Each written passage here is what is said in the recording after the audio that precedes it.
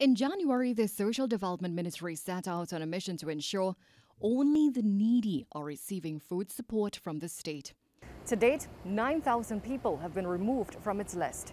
One of the main issues that we have found is that there are some families in receipt of many grants amounting to some as much as $7,000 and also on food support. And this should not be, because they would have already gone above the failed the means test. The review has also found that there were many recipients who were not using the cards. We have also found that there are persons who have months backed up on their food card, so it tells us that there is no need for the food card. Other reasons included some of the recipients were giving their food cards to other people. The review is still underway and may take some time, according to the minister. This, as she explains, ministry staff is required to do checks at recipients' homes.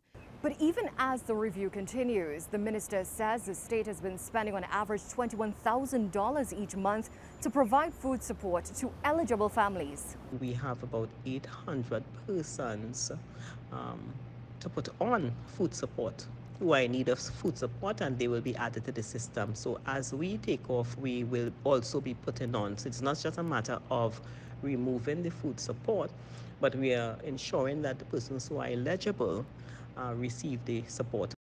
Currently, 23,158 people are part of the ministry's food support program. Bavita Gopaulchan, CNC3 News.